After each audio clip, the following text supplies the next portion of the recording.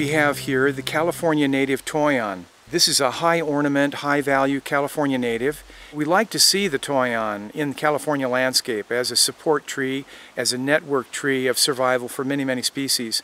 In the case of this individual tree, we find that we have scale insect on the underside of the leaf and a black sooty mold on the top side of the leaf.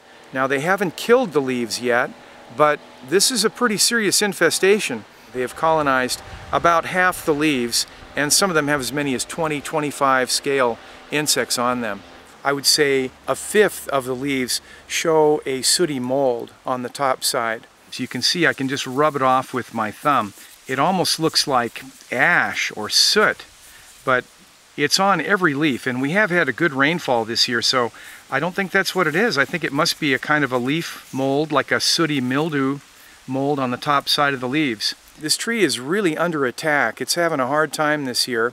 It has performed well historically, but this particular individual tree is showing signs of stress and decline. This is something we're going to monitor and keep an eye on and see if we can mitigate in a non-toxic way. We're going to try to use natural, non-pesticide methods to see if we can slow down the activity of both the insect and the mold on this plant.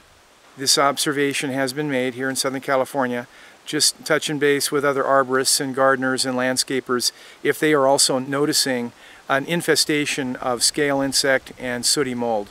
Leave your comments if you like on the comment space below.